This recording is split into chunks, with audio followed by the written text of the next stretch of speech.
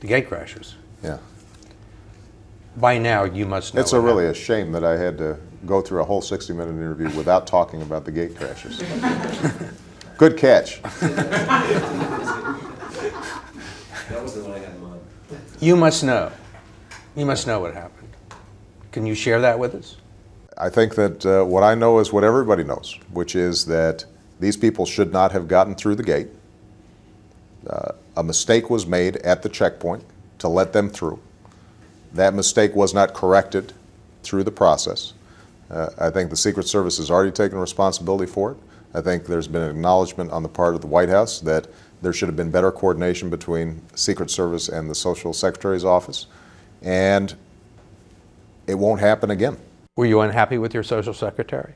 I was unhappy with everybody who was involved in the process because obviously, although I chafe at being in the bubble, I also want to make sure my family's safe and that foreign guests of ours are safe. And so it was a screw-up. Now, I will admit that this is a town where once a screw-up happens, people can't just say, okay, that was a screw-up and let's fix it. There has to be 2 weeks worth of cable chatter about it. I don't think that from a policy perspective this was the most important thing, or even the fifth or sixth most important thing that happened this week, although it got the most news.